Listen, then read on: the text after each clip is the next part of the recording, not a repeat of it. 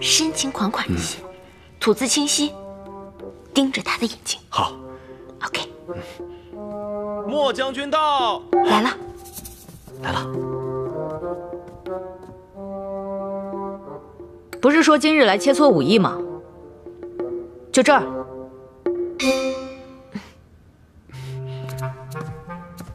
凤阳，哎，凤阳，云修他其实……我让他3招，来吧。凤阳，怎会如此怯弱？再来，单膝。哦。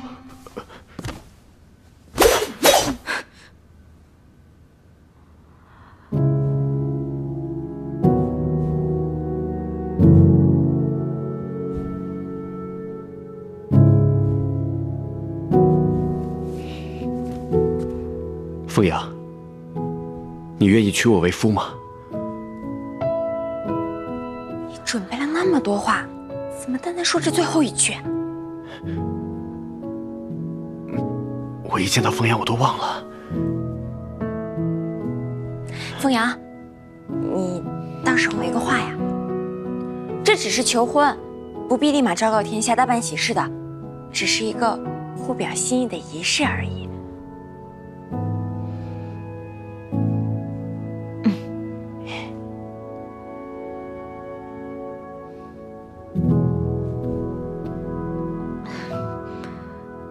我愿意。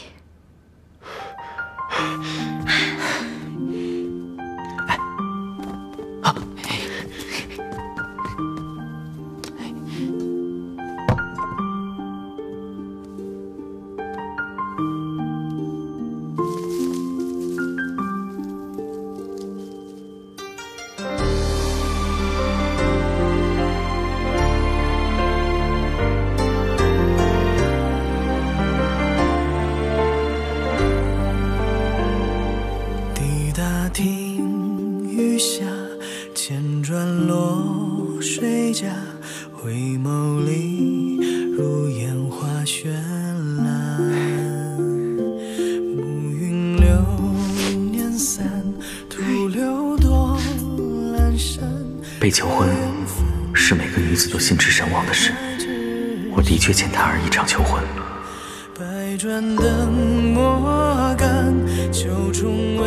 爱情果然就是有力量的。云修、凤阳，我祝你们白头到老，永不相负。白头到老，永不相负。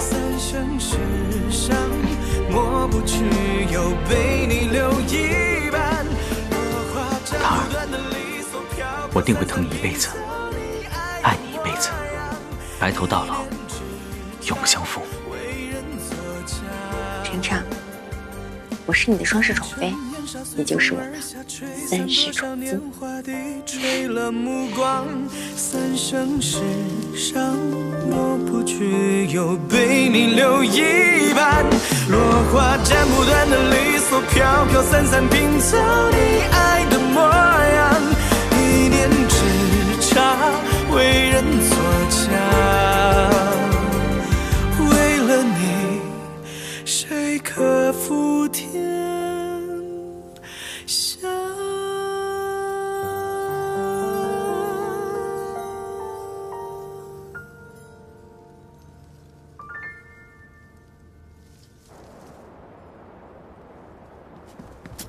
皇上，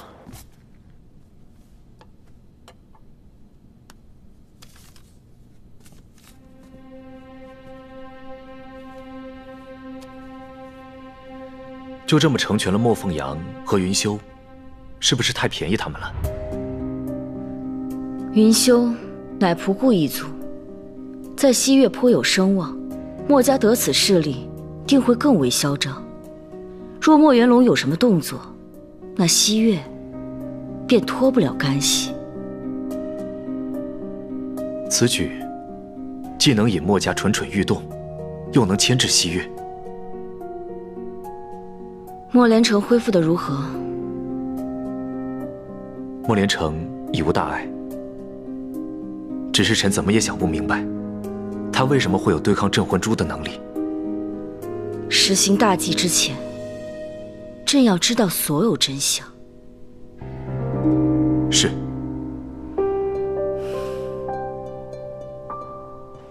奉天承运，皇帝诏曰：侧驸马墨连城极度诚信，接连逼走2位正室，无视3纲5常，有辱皇家颜面，立即入宫修习严德。什么？又要把我们分开？云修和墨将军那是两情相悦，与墨连城无关。下官只负责宣旨。皇上不都已经同意了吗？怎么现在又开始秋后算账了呢？连城接旨。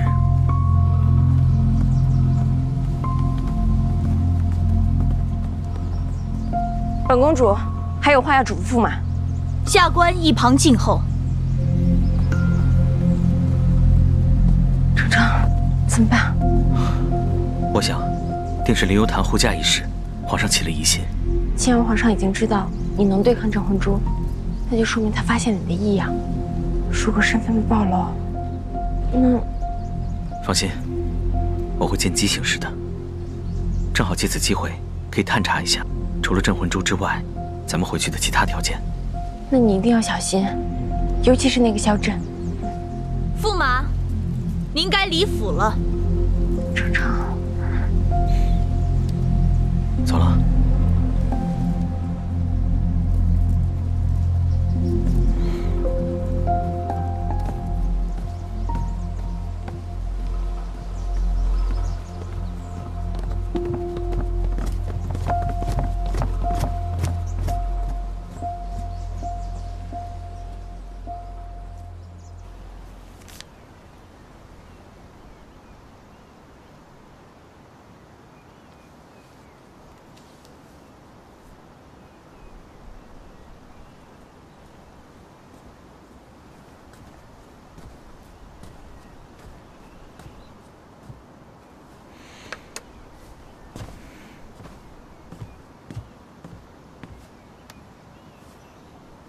今日所学，连城已牢记于心。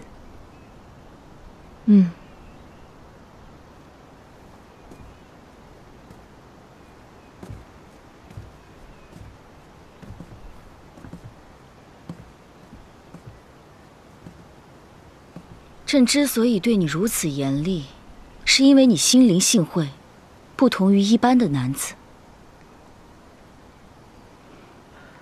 连城跟他人相比，并无过人之处，只不过是挑灯苦读、死记硬背的笨法子。我一向颇为看重你，你应该知道的。朕甚至时常想起你未出嫁前，常在宫中与朕吟诗作画、把酒言欢的日子。你知道朕为何喜欢你陪伴在侧吗？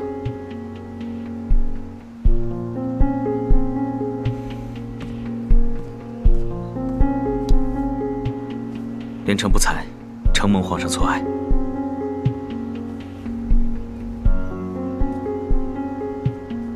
因为你像极了朕过去提及的那位故人。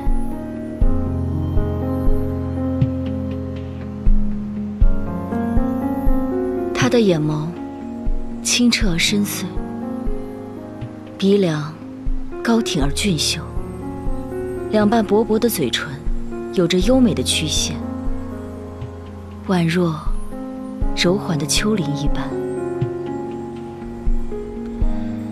他总是身着一袭绵白长衫，轻摇折扇，款款悠悠漫步而至，像青山那缥缈的白云，也像夜色那悠悠的流水。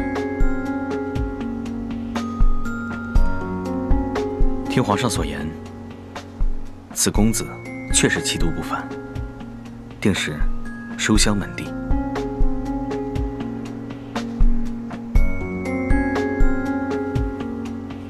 他是一位行医之人，我二人就是在他采药的途中相识。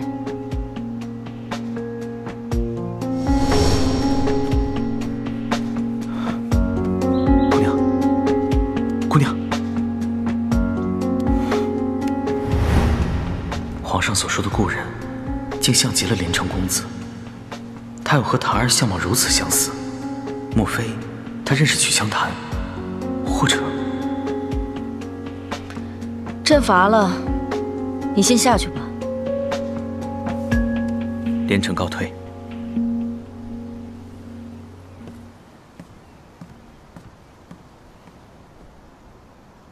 看他自己，的确不如连城公子的潇洒飘逸。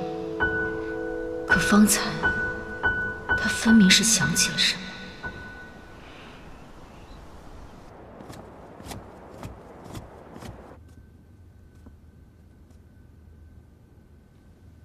请皇上过目。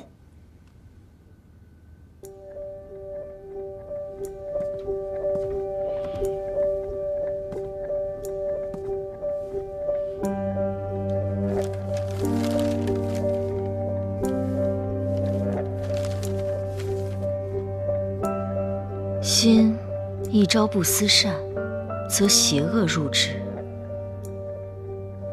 很好，没有出错。既然皆已熟记于心，明日送驸马回府。谢皇上。禀皇上，陈大人有奏，正在静怡轩候着。你先退下吧。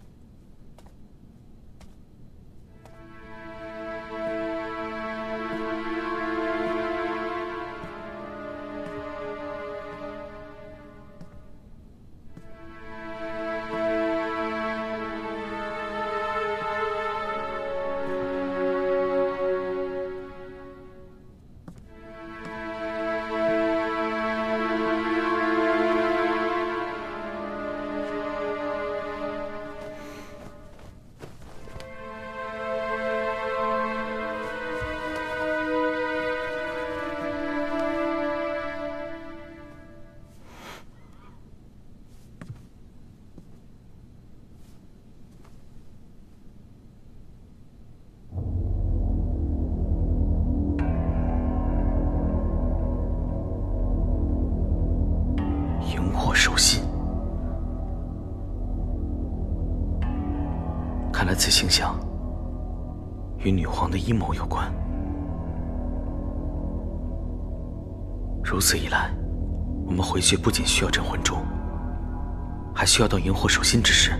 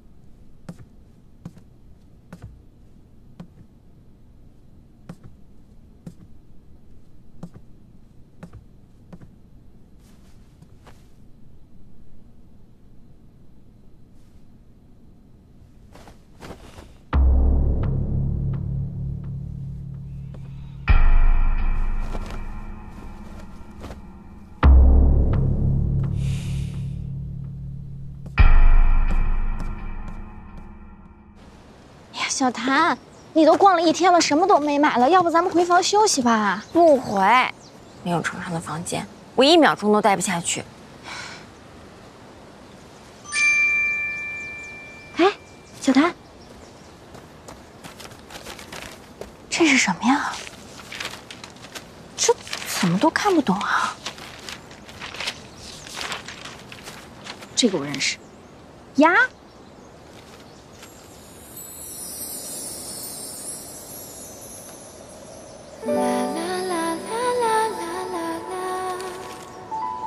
是程程。哎，程程，你回来了。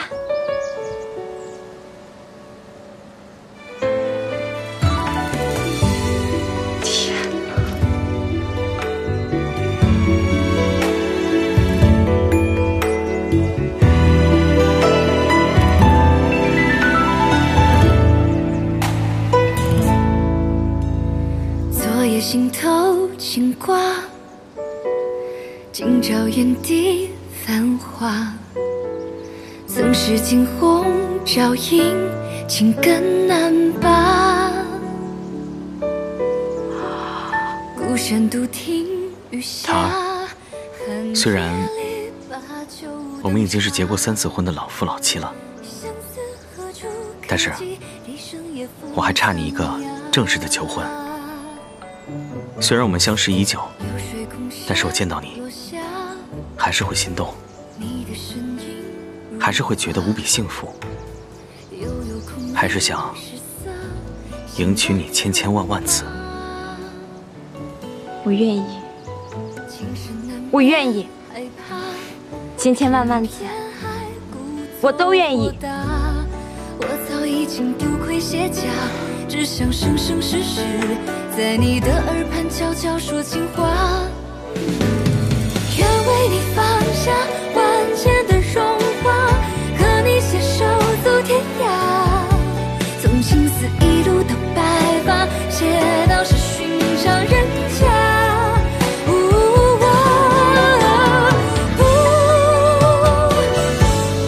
不忍将满地残花踏，相逢里三句莫。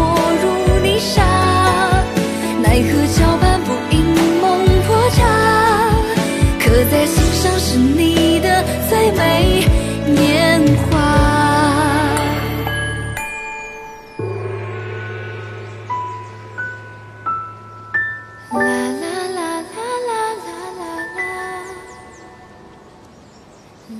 弥补你这个求婚，就是不希望你有遗憾。果然。 只要爱对了人，每天都是情人节。程程，我想永远和你在一起。我在，每时每刻，我们都是情人节。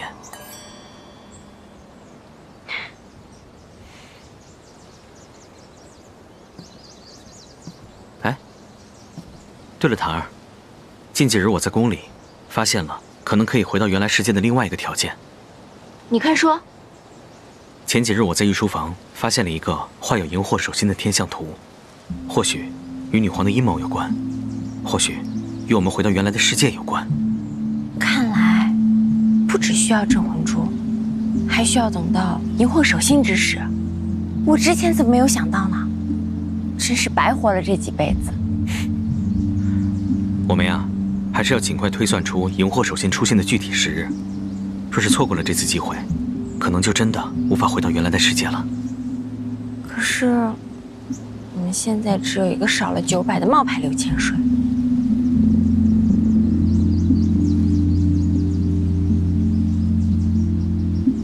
你这几日在宫里，皇上有没有找你叙叙旧啊？没有，我每天呢都在背诵这个难风难得。看把你掐的！ 知道你乖，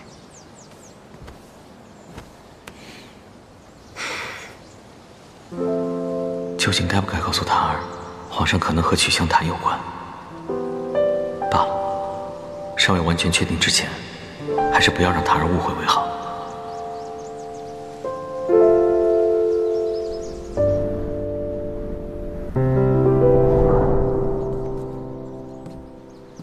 果然是有娇夫在身边陪着，才睡得香。自从你恢复记忆以后，我们还没有好好甜蜜过，你就被掠走了。我们真应该好好放松一下。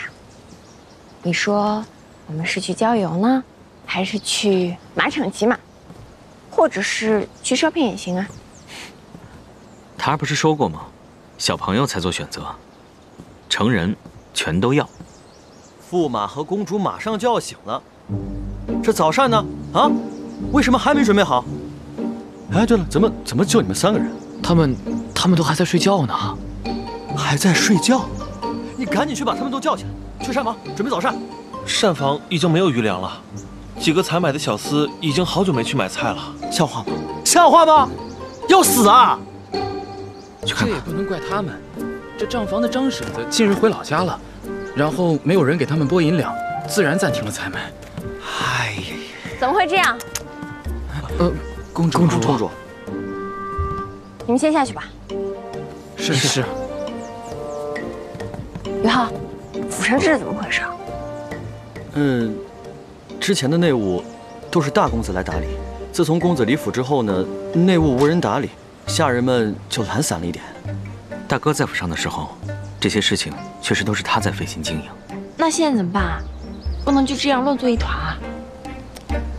您是一家之主，按理说理应由您。你别看我，我不行，我不行。你也别看我，我也不。我呢也不懂这府上的内务，难当重任啊。公主，公主，我可算找着您了。一大早，皇上就差人送来了这些，说是从今日起，让公主你开始批阅奏折，辅佐皇上处理朝政。奏折？看来皇上是有意的培养你治国理政。按照惯例，这是有立储的打算啊。皇上此举，怕是并不单纯。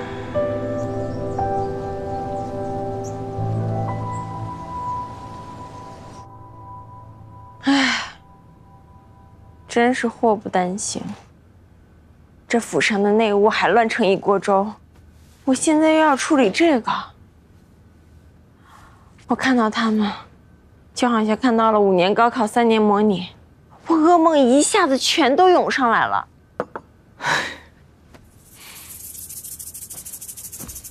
你笑什么？幸灾乐祸是吧？我哪儿笑了？我之前在府上不是日日处理这些琐事吗？哦，这批奏折是日常琐事，简单的很，你墨连城就可以轻松应对。我曲小檀就是天生脑子笨，还要为这些琐事发愁。我哪去说这些简单了？我就是深知这处理政务的烦恼，费心费神，绝非易事。不过呢，以你堂儿的聪明才智，定能很快上手。这还差不多。如今是郊游也去不了，马场也去不了，逛街更是去不了。既然你闲着没事，这府上的家务就由你来操持，如何？我怎么能做这些呢？这莫言辰都能把府上的内务打理得井井有条，你有什么不行的？他是他，我是我，我们2人长处不同罢了。我都能学着处理政务，你怎么就不能学着操持家务呢？之前你当皇帝的时候还有个正当理由推脱，可如今你是衣来伸手，饭来张口，我看你还怎么爽。反正我不管。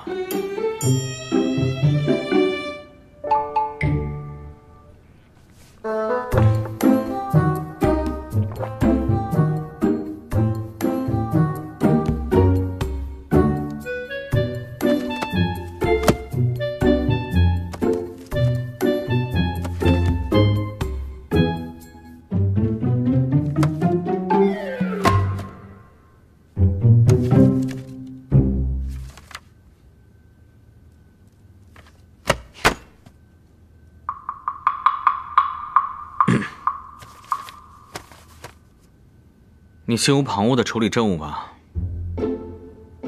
啊？家事我来管。这还差不多。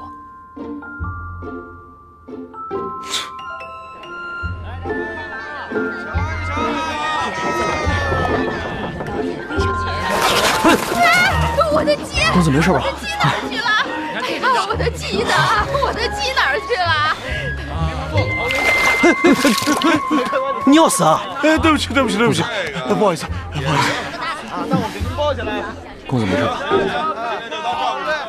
公子，我们今天要买的东西是萝卜20斤，糙米呢要50斤，牛肉要8斤，绿豆呢要2担，还有就是，哎，这不就是牛肉吗？现宰现杀，这是猪肉，很好分辨，牛肉的颜色比它更鲜红一点。现宰现杀肉，那就该买猪肉。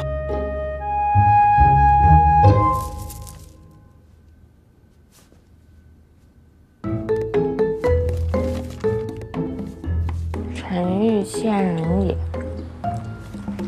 书中进士备员行人出差，外乡贵在差，沛州典士，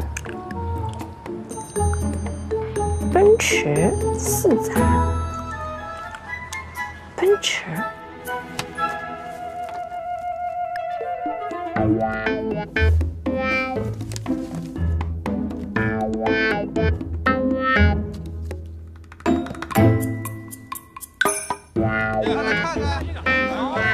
公子，这是我们今天还得买的东西。还有8样没有采买，原来日常生活用品需要这么多啊！那继续。哎，公子，钱袋空了，我们没钱了。我不是让你多带点钱出门吗？怎么这么快就没了？我带够了，公子，我带的钱是够的。您可倒好，那是1不问价，2也不还价，还跟人家说不要找了，然后就没有然后了。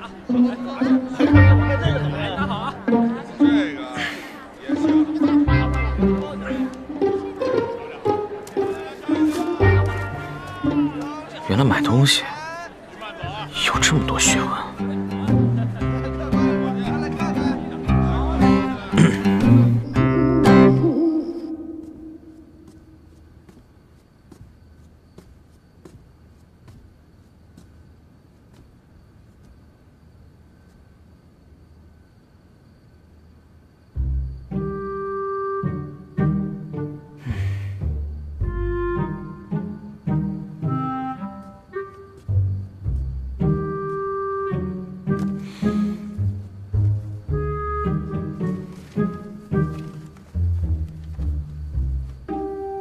奔驰4载，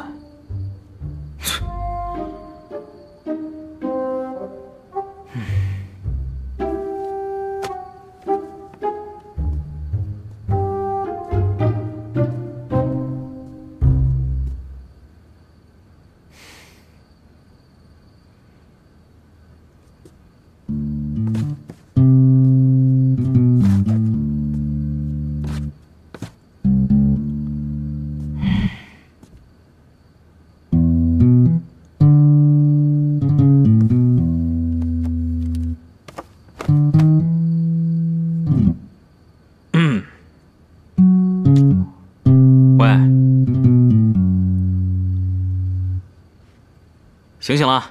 我写作业了，我这次是真的忘带了。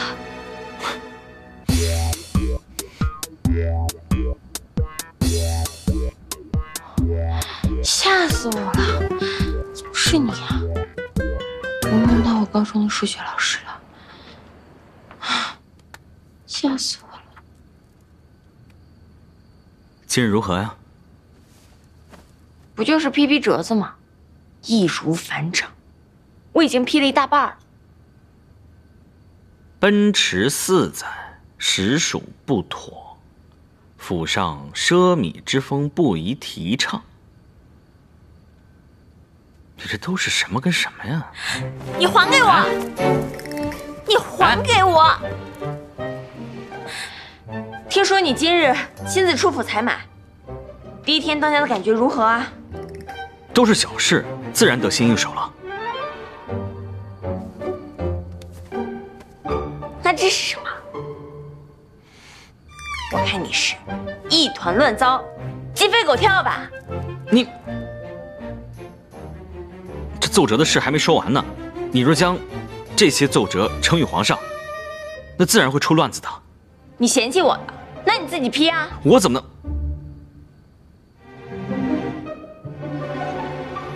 哎，倒是可以试试啊。不过，你得帮我料理这府上的内务。怎么还讲条件啊？内务就内务。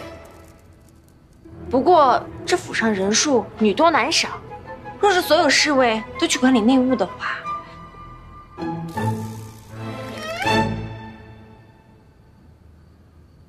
既然你我工作已经对调，那秉着上行下效的原则，全府所有人的工作都要男女对调。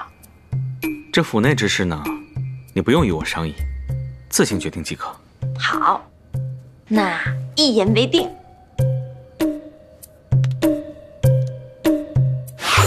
今日起，公主府要推进一个重大的改革。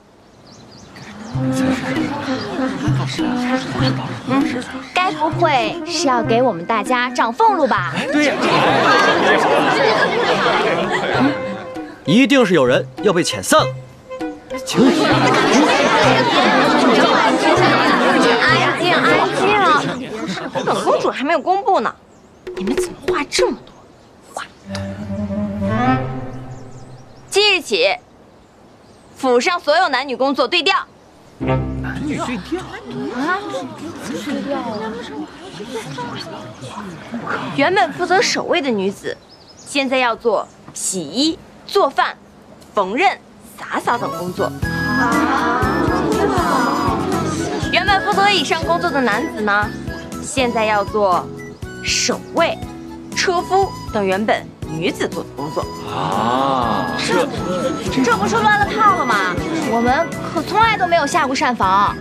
是啊，这要让别人知道了，还不丢死人了？对呀。不服从者，罚俸禄1个月。遣散。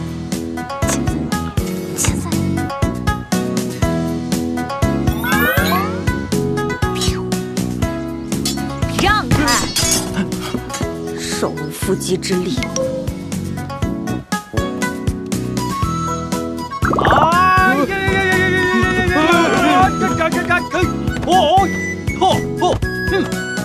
哎，别加这么多水啊！哎呦，下面。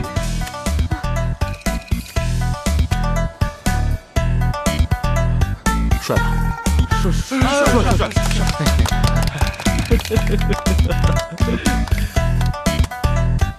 可以了。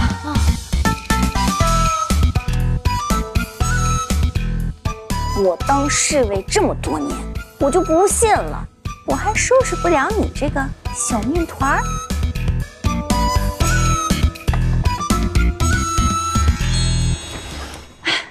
小谭，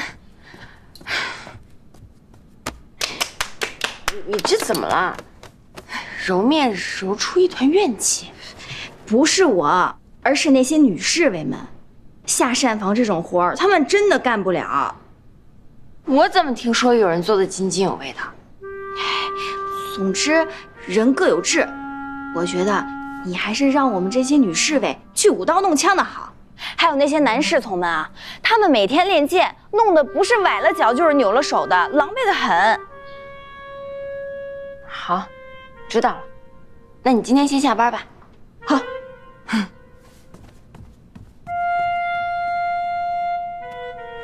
看来这男女完全对调行不通啊。那这要实现男女平等，搞一刀切是不符合实际情况的。那该怎么办呢？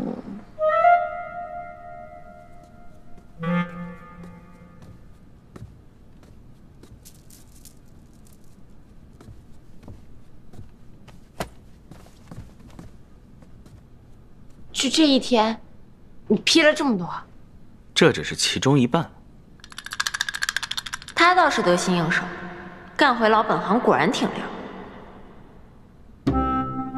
今天表现还行，明天继续努力。对了，台儿的新政实施的怎么样了？那自然是颇有成效，府内井井有条。公主，公主，有空吗？后院好像……稍等，稍等，稍等。哦，公主有空吗？出去。哦，看来没空。这就是你所说的井井有条？你不是一整天都待在书房吗？你跑来操我的心干什么？我要了解你的工作呀，这样我才能替你分忧啊。我看你就是过来嘲笑我的。哼，男女工作调换呢，确实是一个富有开拓性的举措，可是我们忽略了一个问题。什么问题？这分工真的是由性别决定的吗？一味的男女调换工作，其实本质上并没有差别。真正有意义的改革，应该是不论男女，任人唯贤，这才是男女平等真正的内涵。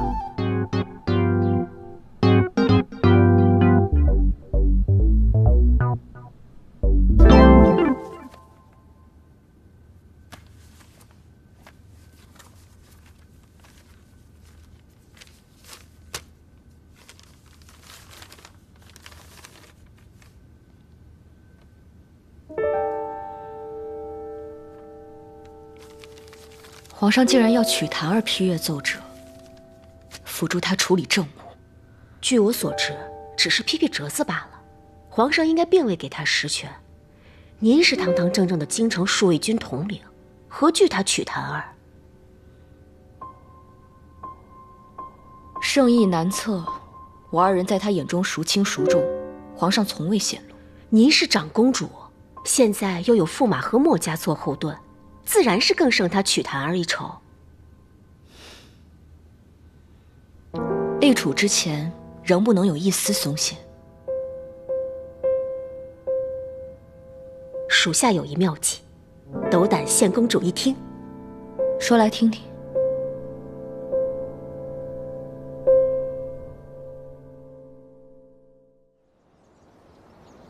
即日起，每人将各自技能、爱好以及擅长的差事上报，待本公主综合考量后，将对诸位进行重新分工。是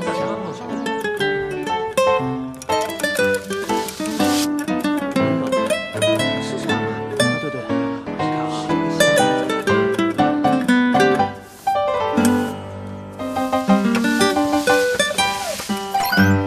今天府上这么有序，有你的一半功劳。果然是当过皇帝的人，思考问题还真是有两下子啊。主要啊，还是靠檀儿抛砖引玉，这功劳还是在你。那我回去帮你处理处理政务。不用等回去，这余下的奏折全部给你。我说的是那种身居高位、俯视群臣、指点江山那种。你这个呀，根本不是想帮我辅助工作，而是想抢我威风。我现在贵为公主，我还用抢你的威风？既然参政不妥，那就允许你带带孩子。允许？你先前不是跟我说，这都是当父亲应该做的吗？你怎么一套一套的？你就说带不带吧。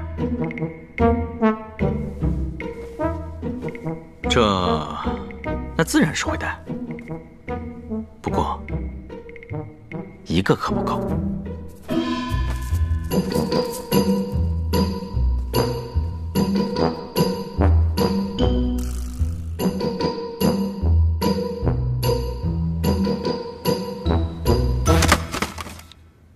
谁给你的胆子，竟写出这样大逆不道之语？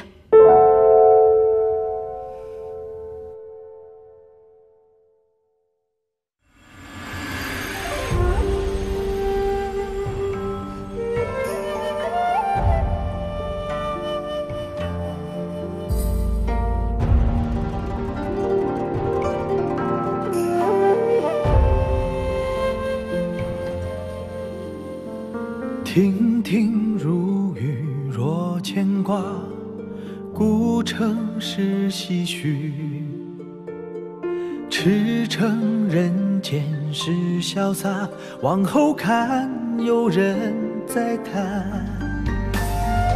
一场花雨妖娆了四季，风花雪月多时候想起，还记得往事占据着心间有多细，谁辗转心上事不及。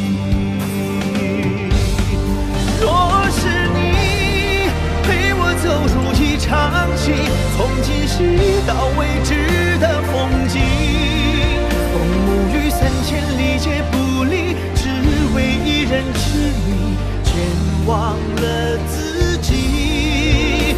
只愿你此生唯有我不弃，越是空年轮动也会找到你，追随着生生岁岁脚印，刻下几道铭心，永世不分离。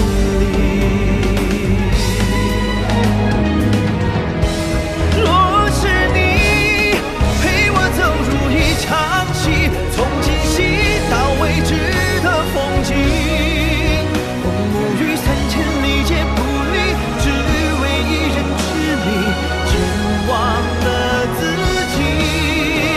只愿你此生唯有我不弃，越是空年轮动也会找到你，追随着生生岁岁脚印，刻下